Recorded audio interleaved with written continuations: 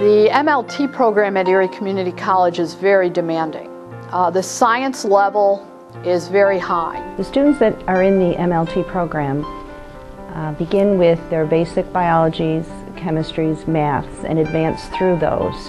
In their first semester, they should be at the upper level in all those areas. We train them to be a generalist in the field, so they would take courses not just in clinical chemistry, the area I teach, but also hematology and microbiology and immunohematology. And in each of those they have lectures and they have labs.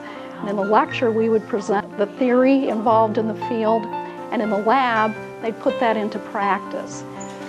The students working in the small laboratory setting really learn well the particular techniques. They can ask a lot of questions. We are always there to guide them.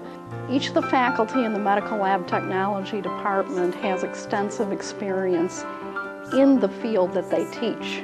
I can prepare all my blood bank labs like we are in a hospital. And that's what our chemistry teacher does, that's what our hematology instructor does, that's what our microbiology. Our microbiology professor worked in a hospital as a microbiologist, has her master's in microbiology. Everyone has their specialty, and it's nice that the students have reference then and experiences in those specific areas versus someone who's worked in all the areas but not in depth. Okay, this is a neutrophil.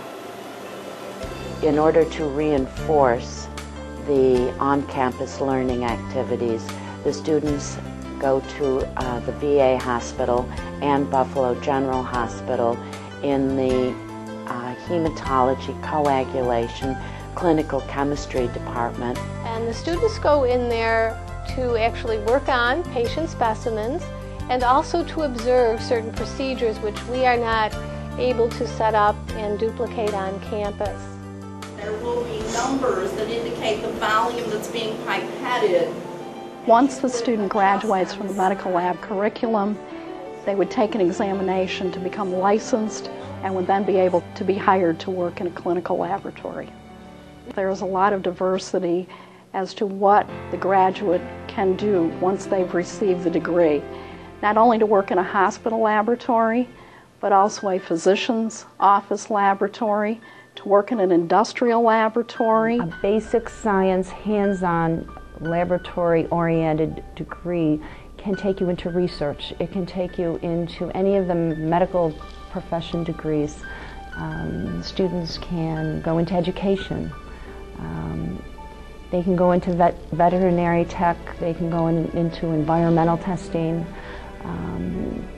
There's just many areas that students need to think about outside just a clinical hospital setting. The neutrophil has fine specific granules whose overall net effect is pink.